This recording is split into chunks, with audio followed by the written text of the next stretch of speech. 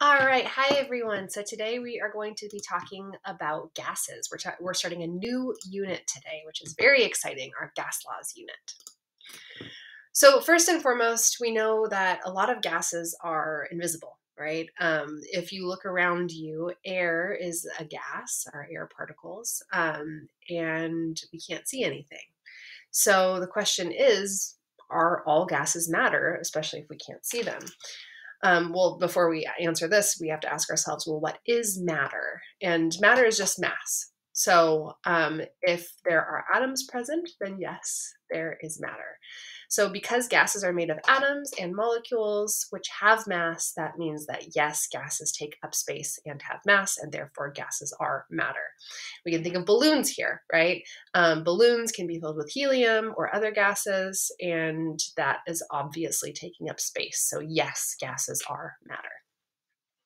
Now, speaking of air, the major components of the air that we breathe it's actually mostly nitrogen, which is very interesting because, of course, we use oxygen when we breathe, and most of the air is not actually oxygen, which is just interesting. Of course, when growing up, I feel like we all think that all of the air that we breathe is oxygen. But if we were to breathe, just 100% oxygen, it's actually not very good for us.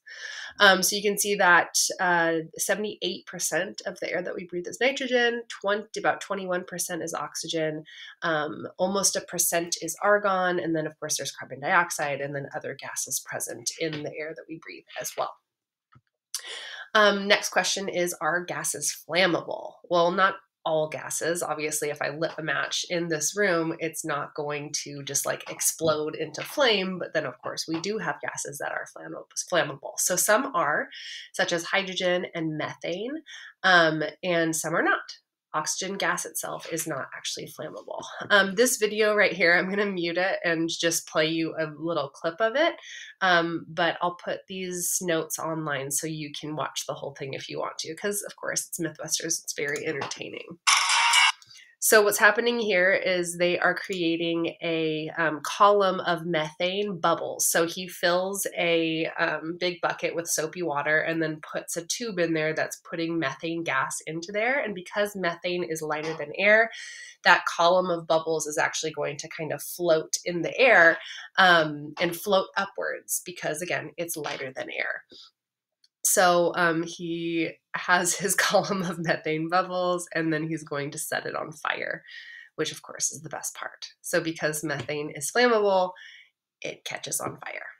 All right, again, this will be on Canvas if you guys want to watch it. Now, like we said before, the air that we breathe is a gas. It is obviously not visible, right? It's transparent. We can't see anything. However, not all gases are invisible. So some of them are visible. Something like iodine gas, which is right here, that's purple. Chlorine gas is green. It's very poisonous. It's this one right here. Bromine gas is orange, which is this one right here. And then we have our nitrogen dioxide that is brown, and that's this one right here. And the main takeaway here is that if a gas is visible, it is poisonous. This chlorine gas has been used in warfare and things like that. Very dangerous, very poisonous. Another question is, do gases weigh the same amount? And the answer to this is no. It really depends on the molar mass.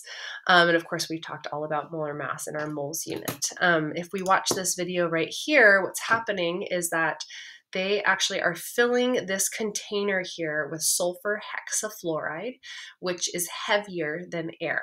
So it's invisible, obviously, but they have a little aluminum foil boat which is going to float on that gas because, again, it's heavier than air. So it looks like magic, but it's not. It's just because that sulfur hexafluoride is heavier. And then he's actually scooping it up and pouring it into the aluminum boat, which is kind of fun. Pretty cool. Now, next question, how do gases move? Well, gases are going to move by diffusion, which basically is just moving from a high concentration to a low concentration. Meaning if I put a bunch of gas into one side of this container and there's a lot of gas over here, but not much over here, it's just going to diffuse over to the lower concentration side until it's just evenly dispersed. Next question, do all gases move at the same speed? No, heavier gases are going to move slower than lighter gases. And this makes sense, right? If something's heavier, it's going to be harder to move, so therefore it will move slower. And we actually get an equation for this. It's called Graham's law, and this is going to relate the speed of gases to their molar mass. So the equation looks like this. We get R1 over R2 equals the square root of M2 over M1. And R here is the rate of effusion, and then M is the molar mass. And you'll have a question or two on your homework assignment that uses this equation, but I'm not going to go over an example in this specific lecture. Here's an example of our diffusion of gases, so the movement of gases and the rate of effusion and things like that. So what's happening here is that we are going to put, or the guy in this video, not us exactly, but he's answering this question right here.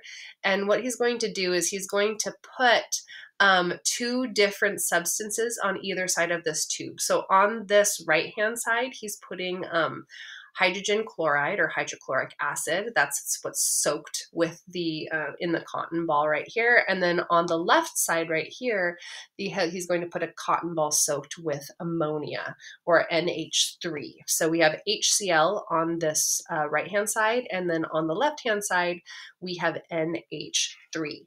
And if you look at the periodic table, our HCl, right, hydrogen is just 1 gram per mole, and then chlorine is about 35 grams per mole. So this molar mass over here is about 36 grams per mole. Our NH3 or ammonia, nitrogen is about 14 grams per mole, and then hydrogen again is 1 gram per mole. So 14 plus 3, that is 17. So we have a lighter molar mass over on this left-hand side.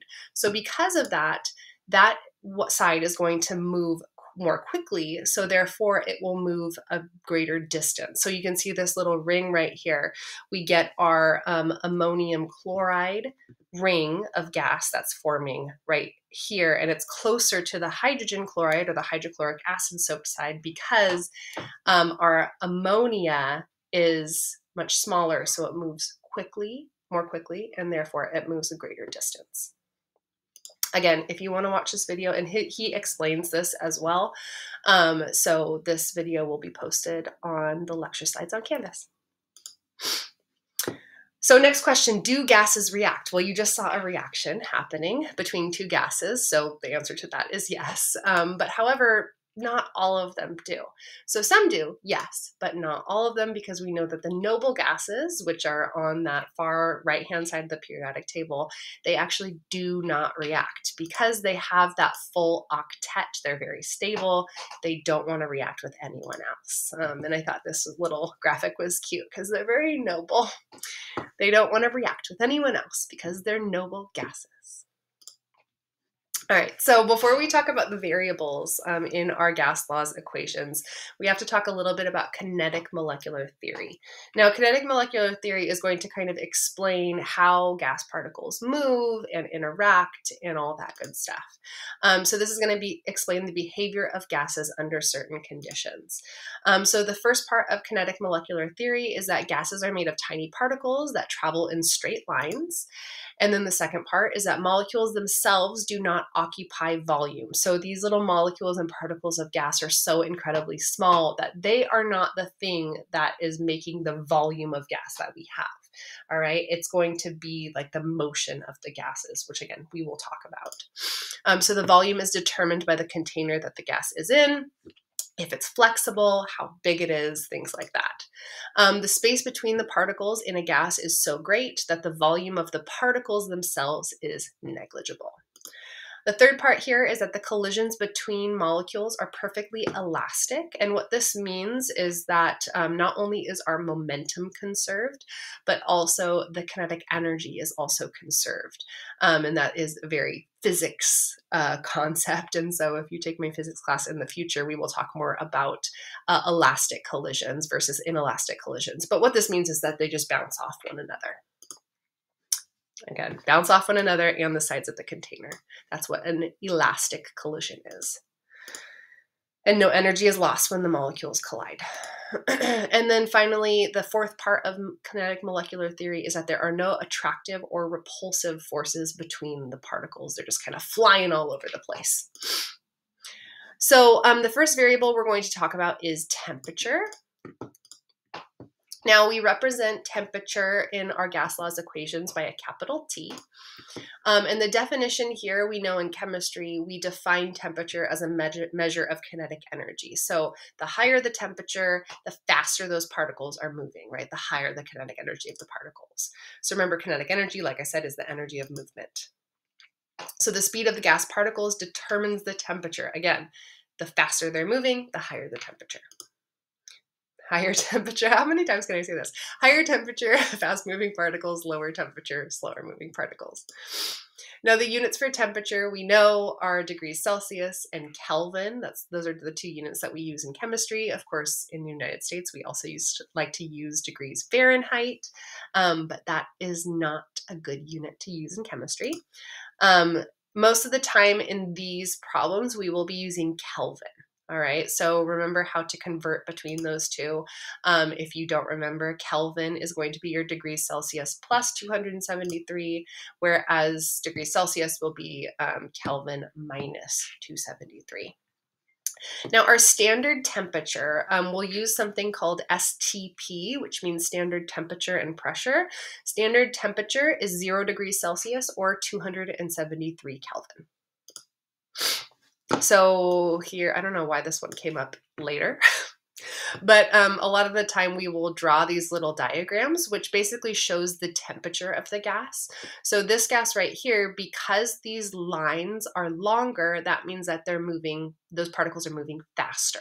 Okay, so the lines here are basically the velocity of the particles. So the longer the line or the arrow, the vector, really what it is, the longer the vector, the higher the velocity, the greater the kinetic energy, the higher the temperature.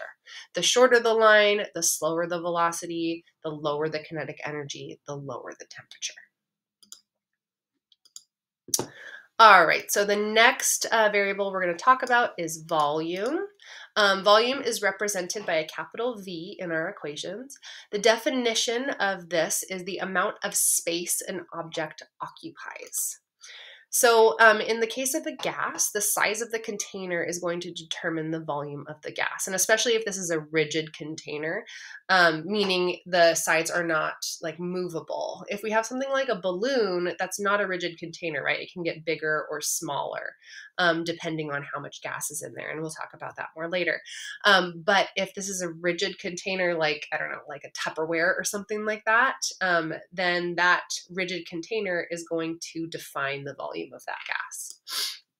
The units for volume are milliliters, liters. We could also use centimeters cubed, meters cubed, things like that. Here's some conversions. We have 1 centimeter cubed is equal to 1 milliliter, and then 1,000 milliliters is equal to 1 liter.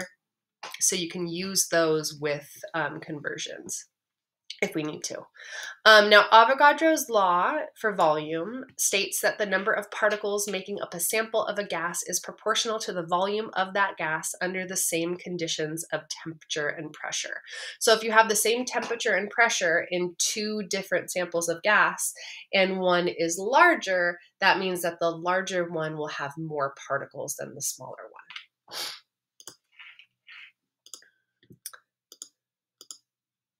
So this is exactly what I just said. Here I have a larger volume and a smaller volume, just a little graphic of volume itself. All right, our next variable is number of particles. I'm just moving myself all around the screen. I hope that's entertaining for you. So we have number of particles next. Now, number of particles is represented by a lowercase n in equations, and this is the number of particles in the gas. Now the units for this is going to be moles or atoms or molecules. So we need to pay attention to our other units in the equation in order to figure out what exactly we're using for this as well. So for example, moles of oxygen, atoms of argon, molecules of carbon dioxide, those are our examples of our N in our equations.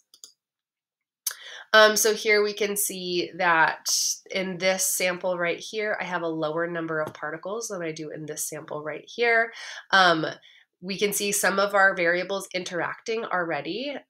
We have two of the same volume, V1 equals V2, because again, they are the same size container, so therefore the same volume. And then because we have a higher number of particles down here, our pressure is going to be higher. And I'll talk about pressure next, actually, at a constant temperature and a constant volume. So we can see that all these variables that we're talking about are going to be interacting and kind of influencing one another. And we will talk about those when we talk about our actual gas laws equations. All right, so the next variable, like I said, we're going to talk about is pressure. And pressure is represented by a capital P in equations. The definition of pressure is the force of gas particles hitting the sides of the container. So the more frequently that particles hit the sides of the container, the higher the pressure. So in that last example on the last slide, because there were more particles, those particles were hitting the sides of the container at a higher rate, and therefore the pressure is going to be higher. Now there is an equation for pressure. It's force per unit area. So we can see that when we have a lot of force, there's a lot of pressure. Or if we have a smaller area, there's also a lot of pressure because area is on the denominator here. Now we have a couple tools to measure pressure. One of them is called a manometer. I always have a hard time saying that, I don't know why. And what this does is it compares the pressure of a gas sample to the atmospheric pressure. The reason I moved myself is I have a picture of it coming up soon over here. So what happens here is that we get the pressure of the gas will be the atmospheric pressure plus the height. And this will make more sense when you actually see the picture. The other tool to measure pressure is called a barometer. And you've probably heard of or seen one of these before because that is kind of a little bit more common. But what happens with a barometer is that air particles push mercury into a tube. It's this one right here. So our air particles push the mercury down and the mercury goes up this tube. And then the height of that mercury is going to be equal to the atmospheric pressure. So if you've ever heard of millimeters of mercury, that's one of our units of pressure, which again, I'll talk about next. But this is why, because the atmospheric pressure is 760 millimeters, because it's 760 millimeters tall, of mercury. So that's where that unit comes from. This right here is our manometer. This is our gas inside of here. So here we have the pressure of the gas. It's going to push this liquid down here. And then so that difference right here you use in this actual equation right here. So the pressure of the gas, which is what you're finding usually, will be the atmospheric pressure, which of course this is open to the atmosphere. So whatever our atmospheric pressure is, plus the height of that liquid in this device. All right, so units of pressure, 1 atmosphere or ATM, that is going to be our pressure at sea level. And then we also have a unit called a kilopascal, and 1 atmosphere is equal to 101.3 kilopascals. Like I said, we have that millimeters of mercury unit as well. So 1 atmosphere is equal to 760 millimeters of mercury. And again, that unit comes from that barometer or barometric pressure. And then in the United States, we like to use pounds per square inch. So 1 atmosphere is equal to 14.6 pounds per square inch. Again, you can see that unit, pounds, that little slashy, is like per, and then inches squared. So that's where that pounds per square inch comes from. There's also torrs. So 760 torrs is equal to 1 atmosphere. And so those are all our units for pressure. Most of the time in our calculations, we use atmospheres. Sometimes we do use millimeters of mercury as well. So those are probably the 2 that are most used. And then we will sometimes use kilopascals and torrs. We will not use this in our calculations again because it's used to measure tire pressure in the United States, not in chemistry calculations. So that is a little bit of background about the different variables we'll be using in our gas laws equations and just gases in general. You do have an assignment on Canvas about intro to gases, so good luck on that, and I will see you all in class.